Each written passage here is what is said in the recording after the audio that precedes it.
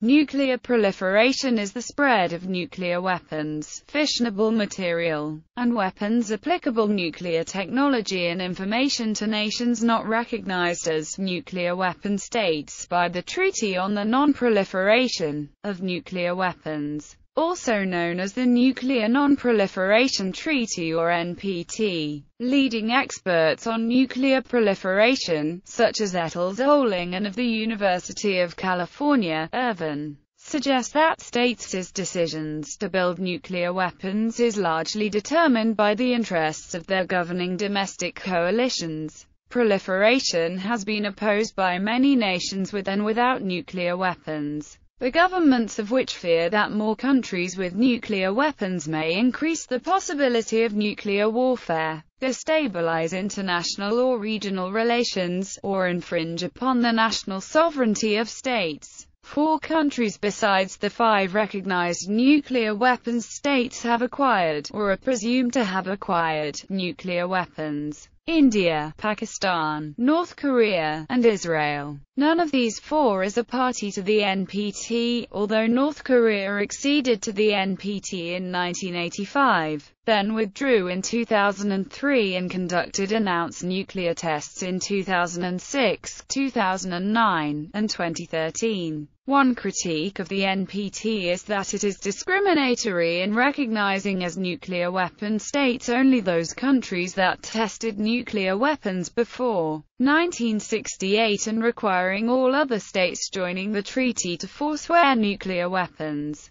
Research into the development of nuclear weapons was undertaken during World War II by the United States, Germany, Japan, and the USSR. The United States was the first and is the only country to have used a nuclear weapon in war, when it used 2 bombs against Japan in August 1945. With their loss during the war, Germany and Japan ceased to be involved in any nuclear weapon research.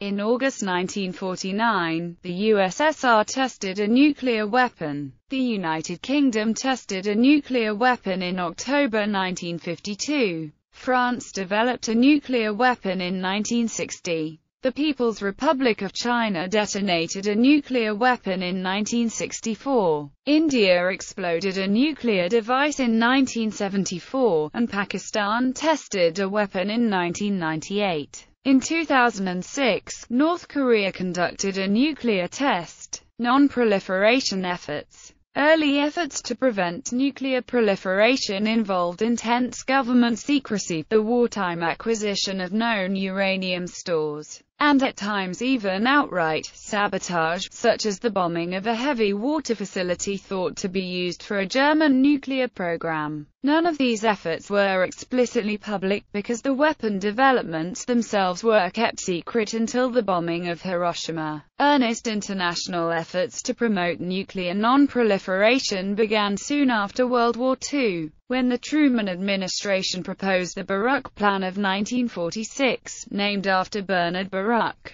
America's first representative to the United Nations Atomic Energy Commission. The Baruch Plan, which drew heavily from the Acheson-Lilienthal Report of 1946, proposed the verifiable dismantlement and destruction of the U.S. nuclear arsenal after all governments had cooperated successfully to accomplish 2 things: the establishment of an International Atomic Development Authority, which would actually own and control all military applicable nuclear materials and activities, and the creation of a system of automatic sanctions, which not even the UN Security Council could veto, and which would proportionately punish states attempting to acquire the capability to make nuclear weapons or fissile material. Baruch's plea for the destruction of nuclear weapons invoked basic moral and religious intuitions. In one part of his address to the UN, Baruch said, "Behind the black portent of the new atomic age lies a hope which, seized upon with faith, can work out our salvation. If we fail, then we have damned every man to be the slave of fear. Let us not deceive ourselves. We must elect world peace or world destruction. We must answer the world's longing for peace and security." With this remark, Baruch helped launch the field of nuclear ethics. to which many policy experts and scholars have contributed. Although the Baruch Plan enjoyed wide international support, it failed to emerge from the UNAEC because the Soviet Union planned to veto it in the Security Council. Still, it remained official American policy until 1953, when President Eisenhower made his "Atoms for Peace" proposal before the UN General Assembly. Eisenhower's proposal led eventually to the creation of the International Atomic Energy Agency in 1957. Under the "Atoms for Peace" program, thousands of scientists from around the world were educated in nuclear science and then dispatched home, where many later pursued secret weapons programs in their home country. Efforts to conclude an international agreement to limit the spread of nuclear weapons did not begin until the early 1960s, after 4 nations had acquired nuclear weapons.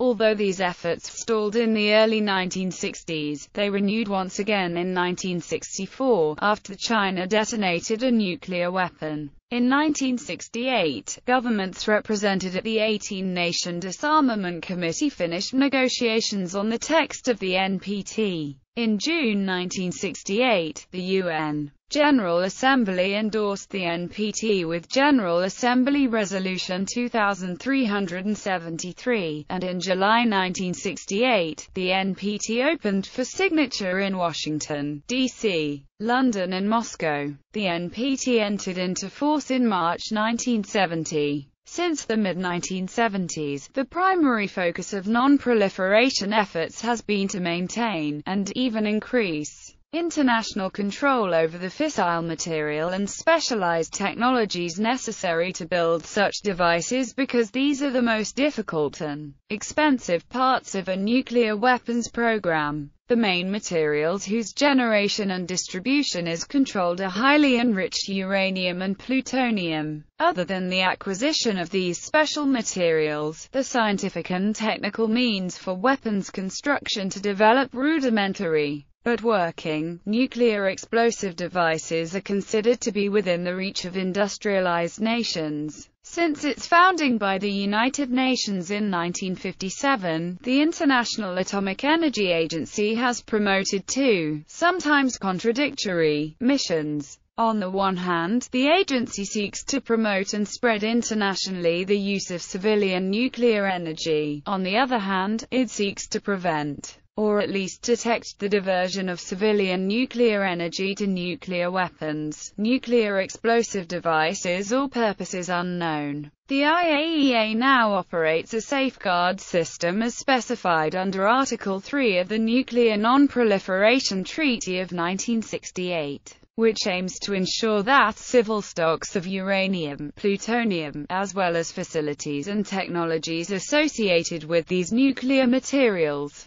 are used only for peaceful purposes and do not contribute in any way to proliferation or nuclear weapons programs. It is often argued that proliferation of nuclear weapons to many other states has been prevented by the extension of assurances and mutual defense treaties to these states by nuclear powers. But other factors, such as national prestige, or specific historical experiences, also play a part in hastening or stopping nuclear proliferation. Dual-use technology. Dual-use technology refers to the possibility of military use of civilian nuclear power technology. Many technologies and materials associated with the creation of a nuclear power program have a dual-use capability, in that several stages of the nuclear fuel cycle allow diversion of nuclear materials for nuclear weapons. When this happens, a nuclear power program can become a route leading to the atomic bomb or a public annex to a secret bomb program. The crisis over Iran's nuclear activities is a case in point. Many UN and US agencies warn that building more nuclear reactors unavoidably increases nuclear proliferation risks.